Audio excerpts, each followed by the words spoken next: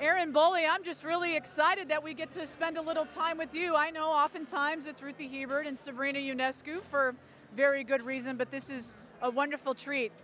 It was really a great afternoon and a great weekend for the Oregon Ducks. I do want to point out your personal play here. 25 points, a season high. You went 7 of 12 from downtown. 19 of those points coming of the 25 in the second half. Can you tell us what USC was giving you, how you were feeling, because you had the red hot hand today?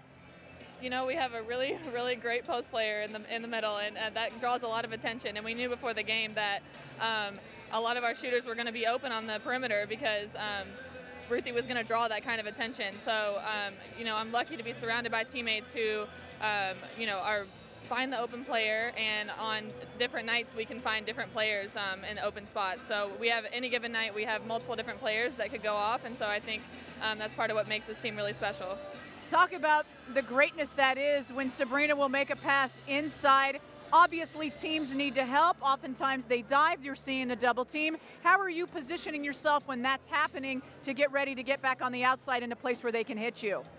Yeah, it's part of just, you know, we've played together for a really long time. We know where each other are. I know that when Sabrina drives and I see which players are going to her, I know which spots I can get to on the perimeter that'll be open. And, you know, it takes time and it takes practice. And after the couple years that I've been here now, we're starting to play together really well. And it's exciting moving forward. Certainly things are clicking on all cylinders for you guys. I want to talk about this stretch run that has been incredibly difficult but impressive for the Oregon Ducks. It hasn't been easy. You guys have played top team after top team. You come down to the LA schools, and yet you're facing another road swing next week. And talk about the grind that is February. It's definitely a grind. That's a good word for it. You know, we just have to keep pushing. We didn't come out to a great start tonight, and it's something we have to keep working on. We have to play to our potential every game and our level every single game.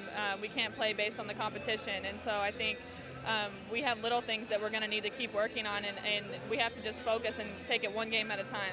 Congratulations on a successful weekend. We will see you in Las Vegas. It's been a lot of fun, Erin. Great game.